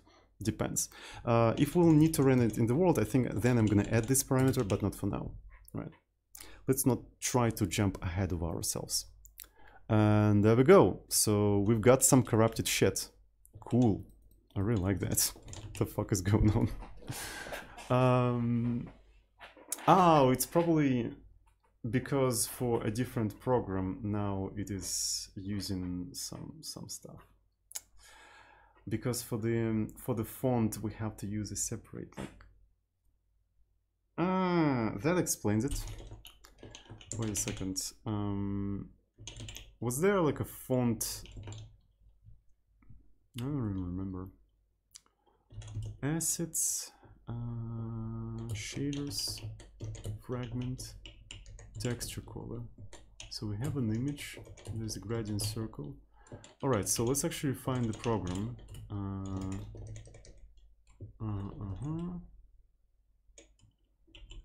Sync uniform. Where do we sync the image? Image unit.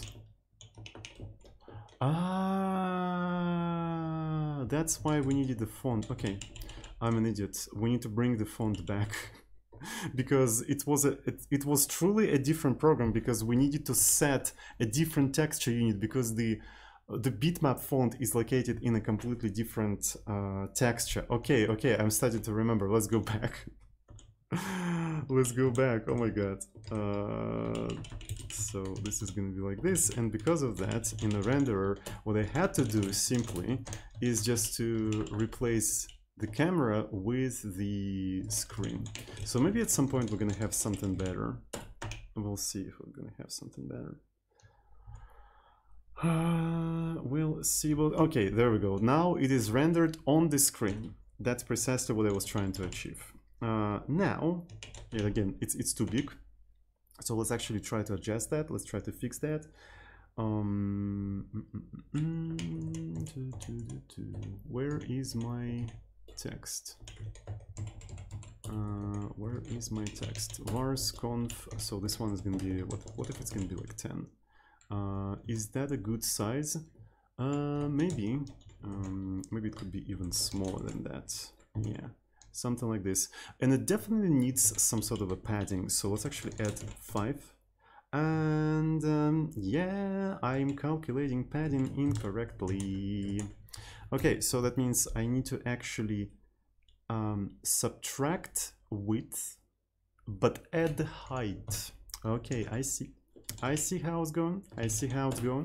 So in here I'll have to multiply it by v2, and I'm subtracting width. Right, so this one is probably going to be plus -1, but I'm adding height. All right, so that should be it.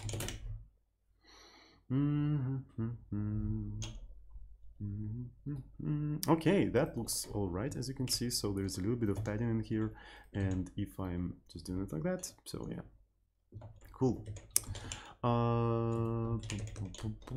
So vars conf, and the padding could be like 20, for instance. Yeah, I guess 20 is all right. 20 is all right. So, and yeah, I can set this stuff in here. And now if I build the release build, right? So this one is going to be release.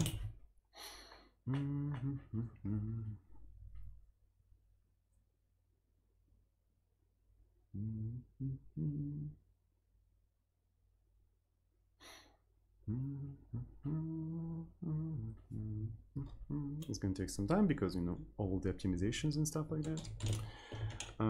Cool. Release.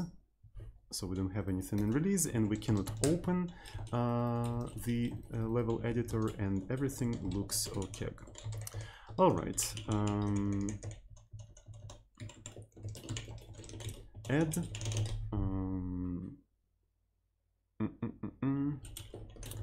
debug label on the screen in the debug build. All right, so what do we got in here?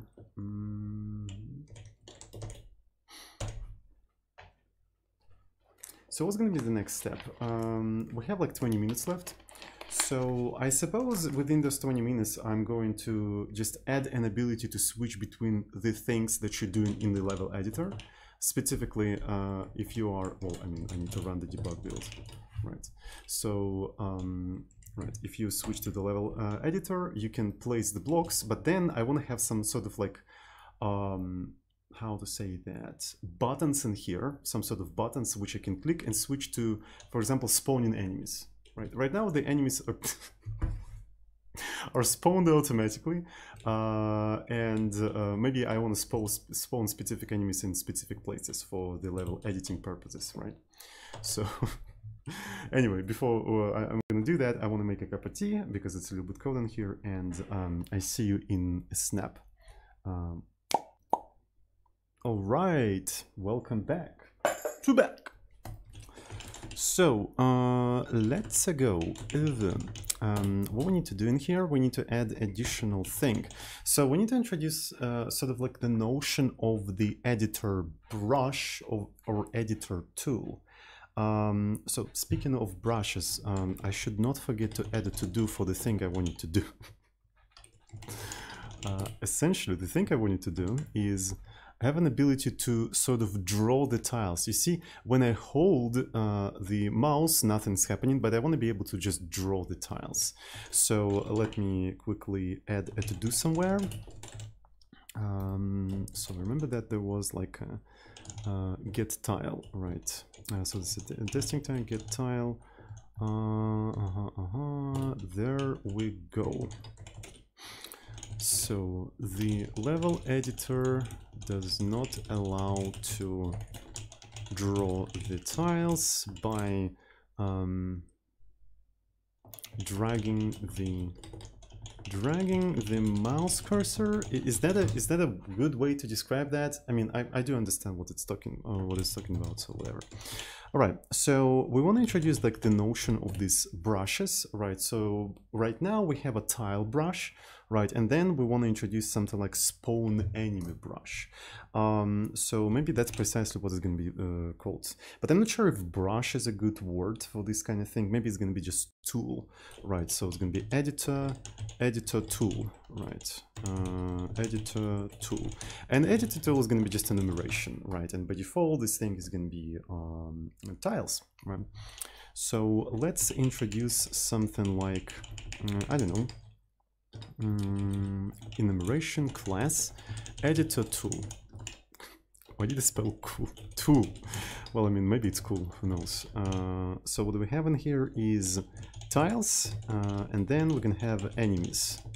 Right, there we go. That's pretty cool. And in the main game, so if editor is on, right, and you press mouse down, we need to check the editor tool. So it's going to be switch editor tool, right? And the case editor tool, what's going to be that? Tiles, right? Is it plural? Yeah, it is plural. So I'm gonna rub this entire stuff into the break, and then we're gonna just do it like that. There we go. So here's the tiles. Otherwise, editor tool, enemies, and if we are spawning an enemy, we should just take the mouse position, right? The mouse position, and spawn a new enemy there. I think we had a function for spawning enemies. Yeah, you can just spawn an enemy at that specific position. So what does it do? It just creates a new enemy at that specific position. Okay, looks good to me. Spawn enemy at mouse world. That's it. So now we need a way to switch between the tools. First of all, maybe it would make sense to just check if this entire thing compiles or not. So it's going to be like that. All right, so we can do these kind of things, and if I go into this mode, I can place the tiles, but I cannot really place the enemies because we cannot switch between the editor tools and whatnot. So how we're gonna be switching between the editor tools? I think we're gonna introduce like UI elements, some sort of like buttons, right? And depending on your current tool, only one is going to be highlighted, and you can click on another one, and it's going to switch your entire thing. So recently, I actually started to work on immediate UI library. I'm HUI, right? I started to work on it because I wanted to learn how immediate UIs work. Just a second. Just adjusting my slippers. And it's actually quite an interesting approach to designing UIs. I'm gonna put the link to this stuff in the description, right? So my immediate UI library, there we go. And I was thinking if I can apply some of the approaches I discovered in this while developing this library to my game, and I think I should be able to. So we can probably create like a special, you know, UI element, a special UI element that basically draws the tool depending on what tool is selected. And also checks the events, the mouse position and mouse state to know when it's time to switch between the things. Right.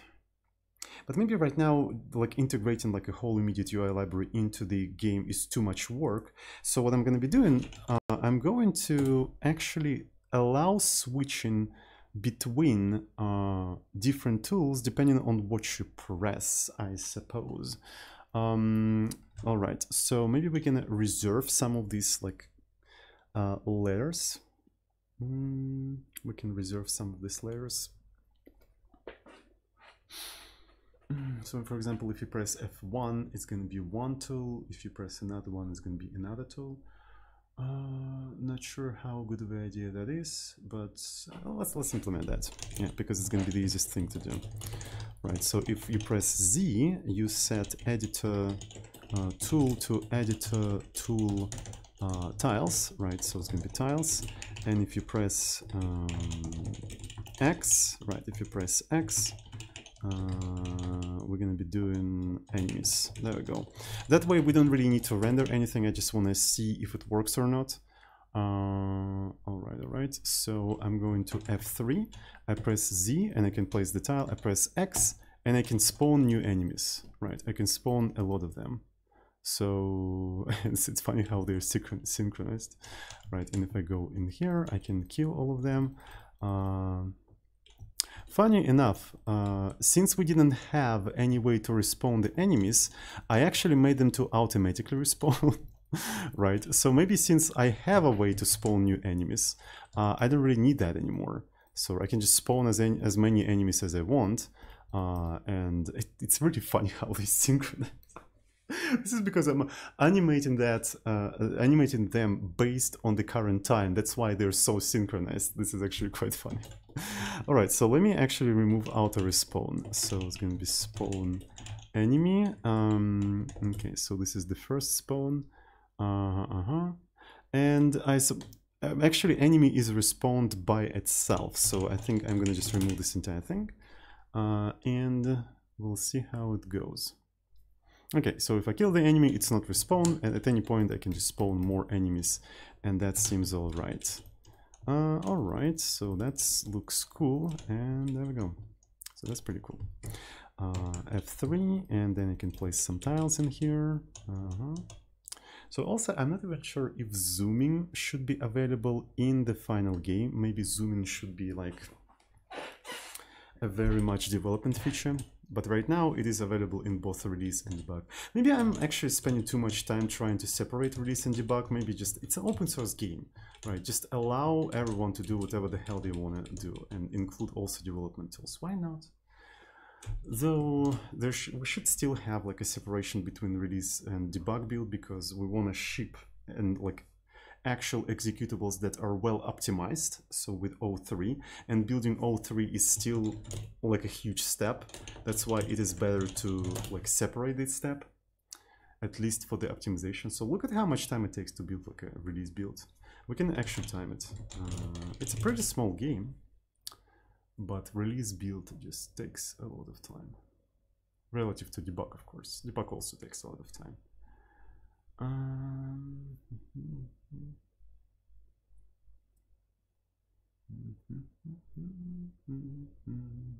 Yeah, 17 seconds, and this is a single compilation unit. Usually with a single compilation unit it goes a little bit faster because the compiler doesn't have to reparse and reanalyze each individual translation unit, because it has only one single translation unit. And if you don't know what is a single compilation unit, I'm going to put the Wikipedia article about this technique in the description. So essentially the idea of that technique is that you take all the CPP files, you smash them into a single CPP file, and you compile that single CPP file. So that way it's a little bit faster.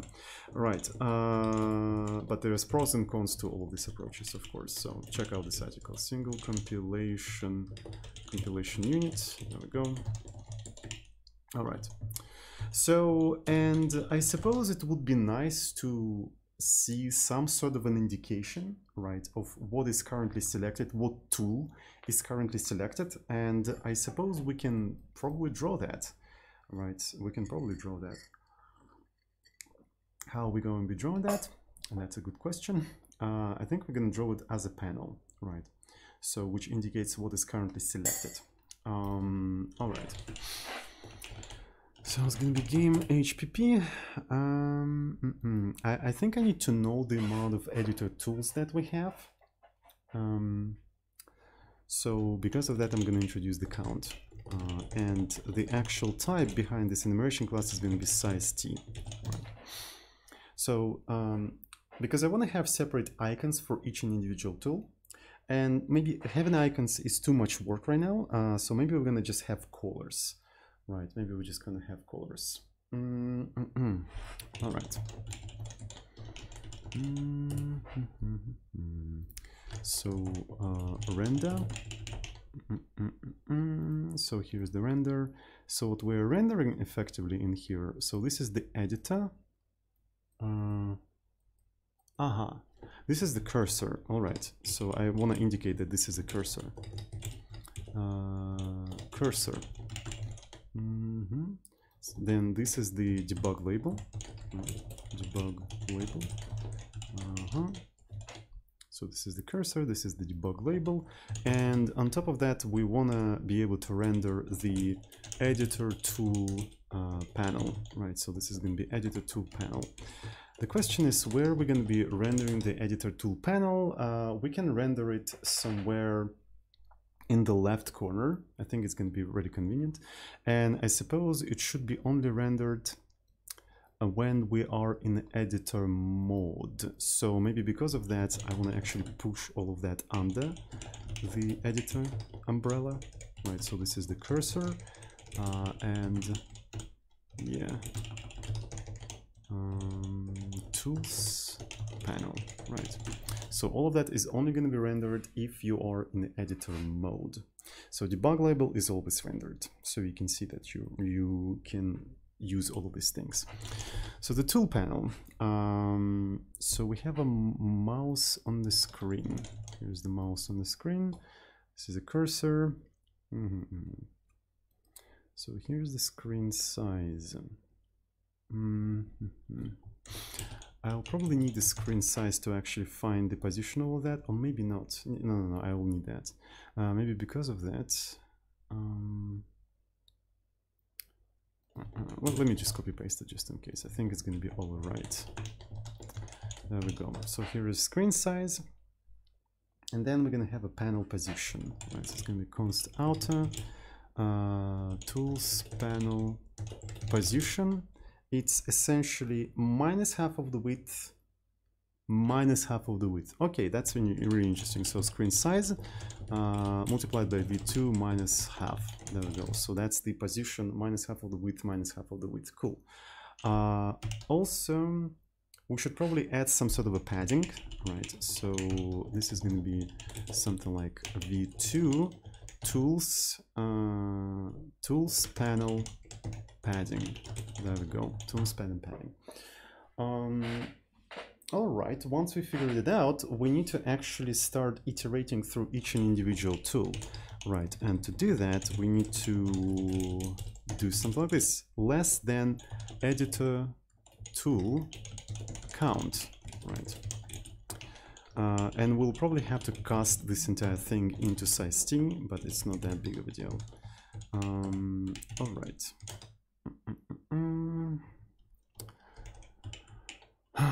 Editor tool static cast editor tool.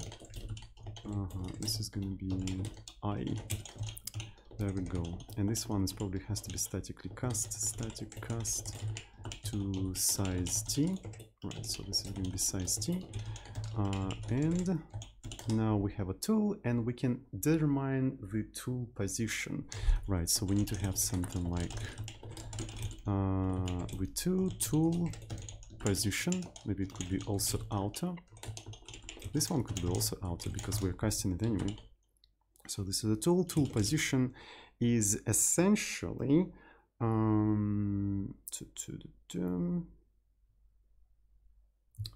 tools panel position, tools panel panel position plus v2i0, right? Because we're only arranging them horizontally, so that means vertically we don't have to change anything.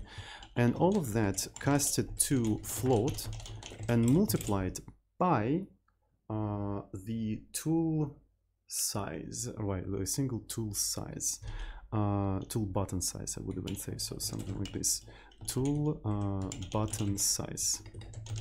This is a tool button size, and there we go. You calculated the position. Maybe also plus tools panel padding. Yeah. We also need to include the padding in here just in case. So it's gonna be plus. This is gonna be multiply. There we go. Cool. And here is the tool position. Here's the tool position. So after that, we need to render the actual AABB. The actual AABB. All right. So let's go to the renderer. Peel AABB. To renderer.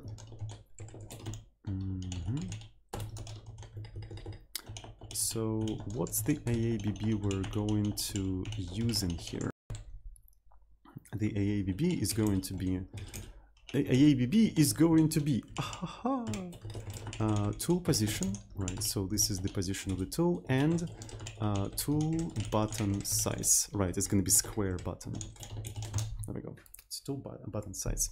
So what's going to be the shade? I suppose it's going to depend on the specific button, right? We need some sort of a way to knowing the tool, to know the tool color, right? We need to be able to know the tool color. So where we can put all that? I already feel that the editor should be decomposed from the game as soon as possible, right? Because it's starting to have a lot of this complexity, and if we're going to be not including editor into the release build, maybe we better like put it into a separate class that just operates on the game itself, right? Yeah, I think I'm gonna put it to do for that in here. Decouple editor from the game. There we go. So I'm gonna put it in here, and there we go. So I need a static array, right? A static array that just holds the editor colors. So let's introduce something like this. So RGBA, and it's going to be completely static, of course. Maybe it's going to be external. It could be actually internal to the game itself, if you know what I mean. So it's going to be static RGBA editor tool caller, and it's basically editor tool count, and I need a lot of conversion between those things, so I'll probably have to do a static cast. The C++ enumerations are really awkward, to be fair, when it comes to these kind of things. And of course, I cannot use designated initialization like in C, right? So because in C++ it's a GNU extension. In C, as far as I know, it's part of the standard, but in C++ you cannot just easily do these kind of things. So we could probably do something like this stuff in here, but that means we have to do initialization. And it's just like really awkward, but Okay, I think for now, since we don't really have that many tools, we could probably do a switch case, right? We probably can do like a simple switch case in here, and it just doesn't really matter that much. All right, so it's going to be something like render. So the caller.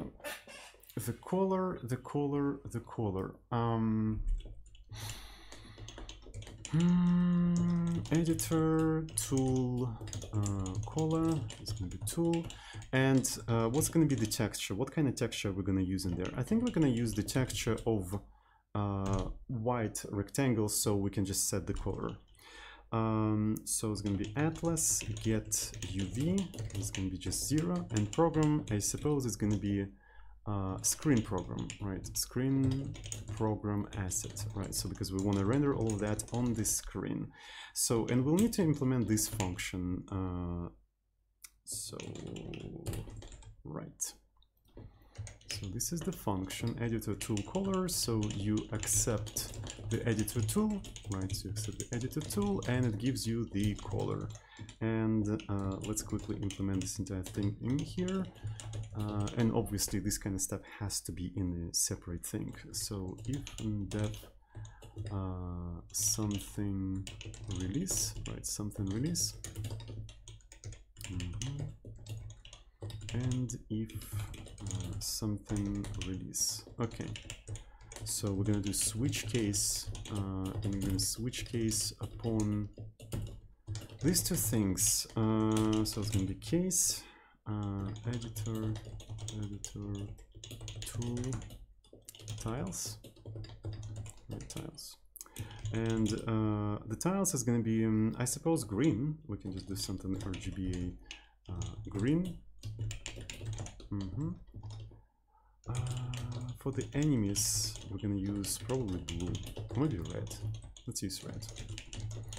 For everything else, we're gonna panic. Maybe we're gonna put unreachable. Unreachable. Okay, and I'm gonna put the name. What is going on? The name in here. There we go. Unreachable. Okay, let's try to compile this entire thing. Though I have a pretty cool idea actually.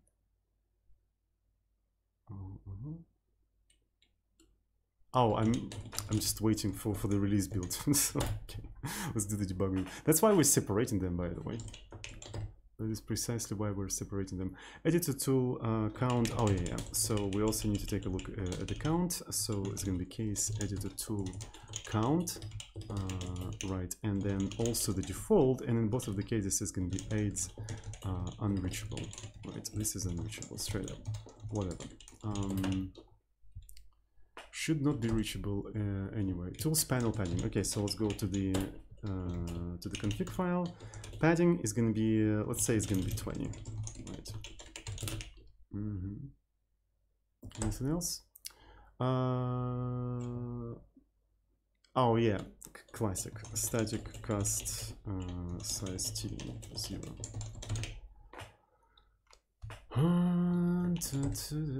Tools button size, okay.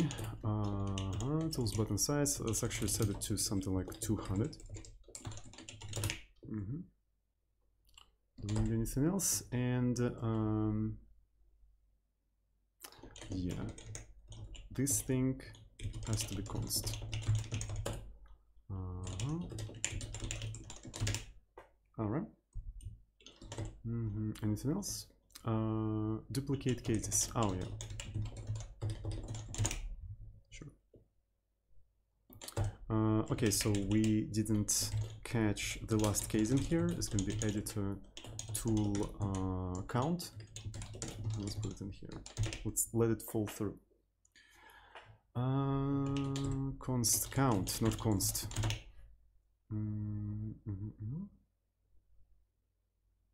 All right, so if I switch to here, there we go, here are the buttons. You cannot click on them, but we can use them to indicate what is the current tool. So first of all, let me rerun it one more time, because I want to adjust their padding, their sizes, because they're too big, as you can see. So yep, and let's go to the vars conf. So here they are. So let's actually make them 100, right? Yep, and the padding could be actually a little bit bigger in my opinion. Maybe 50. Yeah, I think it's all right. So yeah, this is roughly how I want them to be. And here's the thing. Essentially, if the tool is not selected, right? If the tool is not selected, I don't want this tool to have any sort of color. So we want to be able to see what is currently selected. So we're rendering it with this specific color, but we're only going to be rendering this thing if the tool equal to the editor tool, right? Otherwise, we want to be rendering it with, let's say, white. Do we even have white? We can actually do something like this, right? And it's going to be straight up white.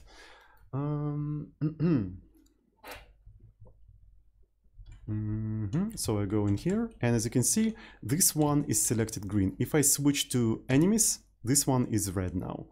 Right, and that means I'm spawning enemies. I switch into this one, I'm spawning tiles. So it's a pretty rudimentary like selecting tool. It doesn't even allow you to click on these things, but at least it indicates what is currently selected. And the cool thing in here is that it makes it relatively easy to add new things in here, right? So for instance, you can add foo, right? And if you try to recompile, of course, it's going to fail in some of the places, specifically here, right? So yeah, right now foo is not going to do anything, and here we need to check, we need to select a special color for the foo. So a special color for the foo is going to be just I don't know, blue, right? This is going to be blue. Right, and if you switch to editor mode, now you have 3 of them.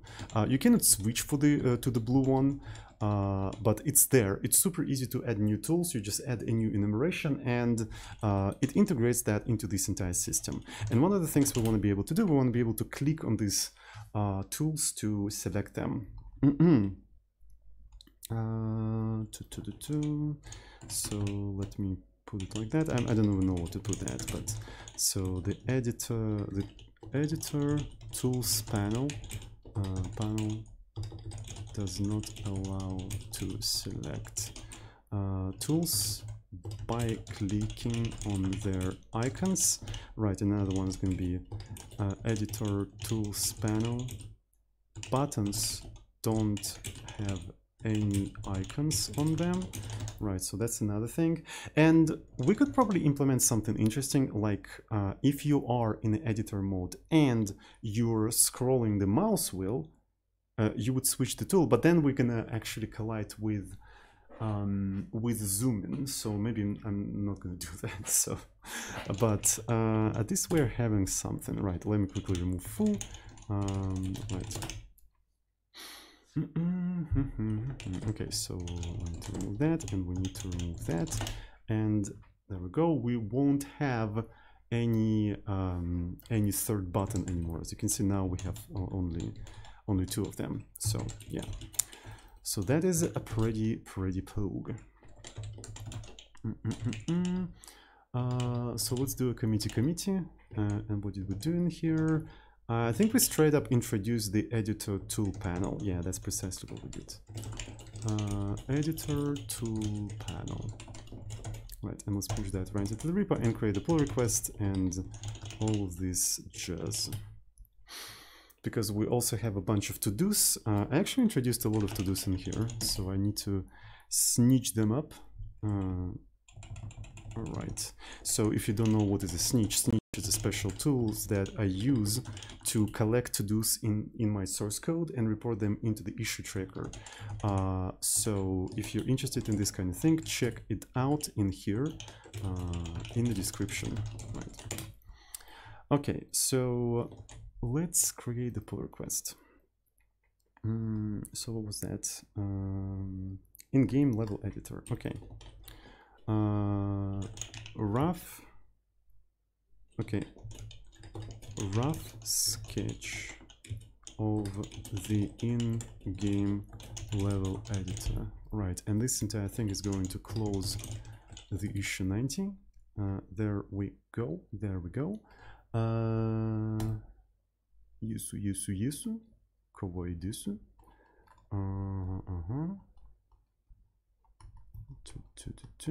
And let's actually snitch up all of these to-dos. So it's going to be snitch, report, prepend body, introduced in 95, and let's go through all the to-dos. Introduce special type index instead of that one, okay. Special type vars for index, okay. Elk does not allow draw the tiles by dragging the mouse around. Yeah, it is true. This one, we should not do that. It's a false positive. Decouple editor from the game. That sounds pretty useful. Does not allow to select tools by clicking them. Yes, that's quite important. I mean yes. Buttons don't have any icons on them. We do need icons. Support string types. We also need that. And there we go. It will report all of these to-dos as issues to the issue tracker. And if we take a look at the original pull request, here are all of the issues that we reported from the to-dos, and we link them up to the pull request in which those issues were introduced. So, and for each individual issue, Snitch created a separate to-do and a commit, and it associated an issue with the to-do. And the next thing we need to do, we need to just push that right into the repo, and everything is going to be interconnected. All right. So I guess today was a pretty productive stream. I'm really happy that we managed to introduce a level editor. Now I can add tiles during the runtime and stuff like that. That's actually super cool. So thanks everyone who's watching right now. I really appreciate it. Have a good one, and I see you on the next video. I think like tomorrow is Monday. That means tomorrow we're probably going to be doing the web development, but I can't promise anything. Anything can change at any moment. So yeah, check out the description, check out the links in the description. And I gotta go. Thanks everyone for watching. Love you all.